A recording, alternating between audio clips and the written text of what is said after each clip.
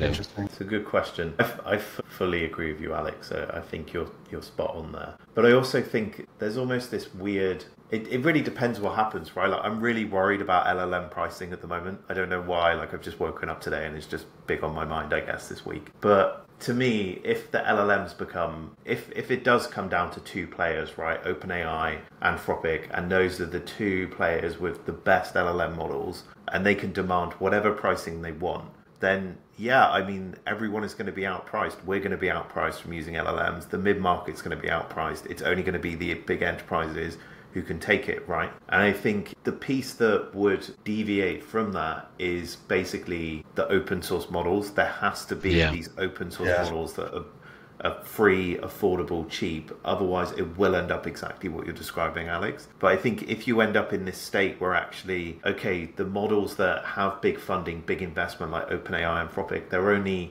marginally ahead, but that margin is important to big enterprises because 1% of a billion is a lot of money, but actually 1% of 100,000, who cares? You know what I mean? Like it's not a huge amount, right? So in that case, you do end up with this democratized layer where it's all fair and it's all good, right? And everyone's making their piece and everyone's happy. But I think that really worries me at the moment because otherwise you will end up with this reverse play.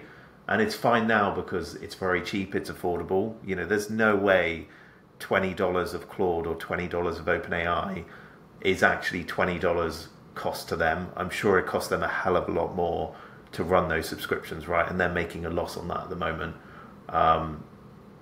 Yeah, does that make sense? It A does. bit of a brain sprawl. It's just